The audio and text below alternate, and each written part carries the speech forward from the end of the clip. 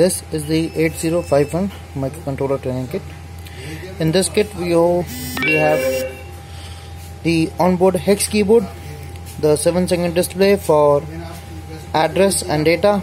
This is our main microcontroller chip, and we are going to start with this experiment to see if the number is odd or even. In this experiment we will be entering the program from address 2000 till 2020 and we will be executing from 2000. After that we will be entering the number and checking if it is odd or even. If the number is odd, it will show O, and if the number is even, it will show E.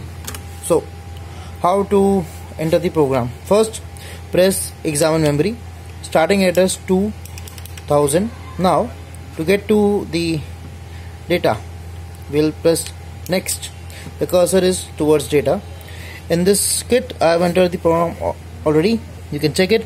75, it is 75, 81, 65. To get to the next address, I press next. 81, 65.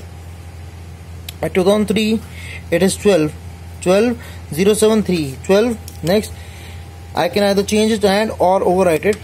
07. Next, it is 3E. Next, A3. Next, E0, and so on and so forth. I've entered the program correctly. It is 201B. 201B. 1B is FF.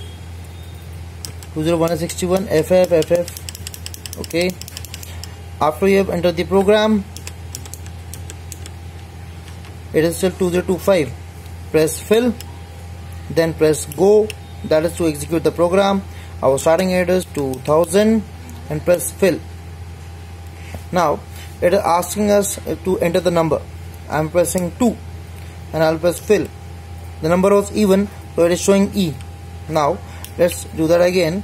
Press reset, go, 2000, fill. Now it is asking for number.